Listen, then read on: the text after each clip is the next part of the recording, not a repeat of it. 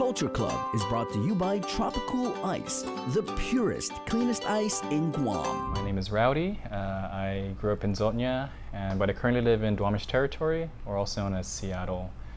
I've been there for about 20 years, and I think there's some... I realize I've been there longer than I have here on the island, and so being back here has been really like a real blessing to connect to the land and the space here too. And yeah, I've been away for a little bit, but I think I'm trying to build my canoe and sail back here because it's too cold in Seattle. It's nice now in the summer, but the winters are just not. Something about the sun really helps to enliven me. So I moved to Seattle for college. I went to the University of Washington, and I graduated in communication. And from there, I went into museum work. So I worked in museums for about 10 years. I did education, tours, youth programming, exhibits. And I felt really lucky because that museum was called the Wing Luke Museum of the Asian Pacific American Experience. It's a mouthful. But it's one of the only API museums in the country that talks about the American experience in a way. And so it was one of the first places that asked me what it was to be Chamorro, or if Chamorros had an exhibit, what would that look like? And that was like 20 years ago. And my whole career that was trying to encourage personal stories. I think personal stories are really powerful, and they really help give us a sense of who we are, where we come from, our genealogy, ancestry. And I think when you live in the States, you're told not to talk about your own story. You're always told to talk about someone else's story or fit into someone else's story.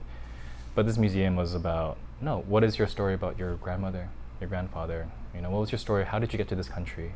You know, how is it being in this country? You know, how do you maintain culture and identity in a space that tells you to assimilate or acculturate or to kind of get rid of all of that? So this museum was really beautiful because they were like, it's a cultural art and history museum. And so they try to weave everything together. And it was a place where I was like, wow, I can be cultural and I can be an artist and I can just learn about history and I can just do all this through art and like exhibits and just talking and dialogue. And so a lot of my work today, I don't know, I was trying to explore my own personal story to this island, to my own family, to a lot of the ideas that I would read about, but always, I want to get my fingers to remember too. I do sculpture, I do installation art, community organizing, just a whole bunch of things too. I realized whenever I would just weave a lot, I think I would just take coconut leaves and just weave grasshoppers or stars. I think it's, when you're in the States, it's hard to find coconut leaves there. And so one of my friends would say that whenever you weave, you're doing the dance of your ancestors. And so it's a really great way to me to think about how did they move, how did they think about the world through their hands. And I would just weave, and whenever we would go on hikings, I would just leave little offerings, be like, thank you so much for being here. You know, instead of just asking permission, I leave a little gift, because for me, that's my own protocol for my own like stay here since I'm a visitor right now. And then I spoke to a friend and she asked me, how does it feel when you leave a gift on the land? And she said, well, I said, well, it feels like it's not enough. I feel like the land wants more. Like this small little gift is, I want to give more, or the land wants more. And she's like, well, you're tapping into something that the world needs. I think as humans, we extract a lot. We take a lot from the earth and we don't give back. And you're just feeling what the earth wants, just gifts.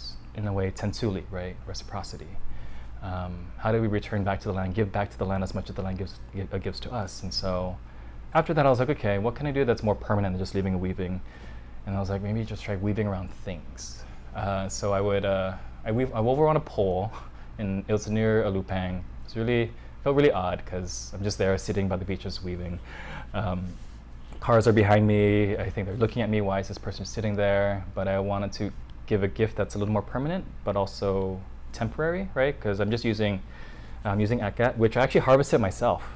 I went to SKC or Sakang Couture Chamorro, and I just cut a bunch of things and I processed it myself. And I was like, let me just weave around this.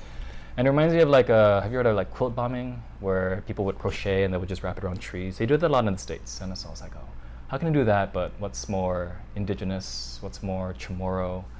What's something that we would do here, but also blending ideas and concepts together? And so I was like, someone said it's like I'm tagging the island with weaving, which in a way it's kind of like that, but I'm also like, a lot of my work is about adorning. How do we adorn the body? How do we adorn place? How do we make it special? How do we honor this vessel and the places that we're in? And I think it reminds me of like fiestas. Because I think when fiestas happen, there's all this celebration, vibrancy. We wear certain clothes, we decorate the table, we put things up, and it becomes a special event. And I think for me, it's like, how do I adorn things around me?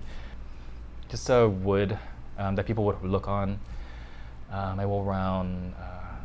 I think I'm trying to weave around things that are forgotten, and I wanted to weave around metal or wood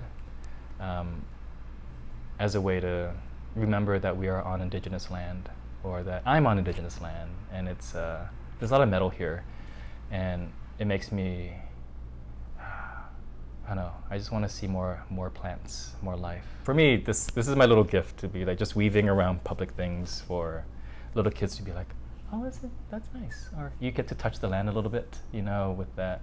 And I think that's why I would weave around metal, because I think I want land to be around metal again versus metal to be around land. Doing art sometimes is very lonely. You may be seen as people may judge you for doing things very individually.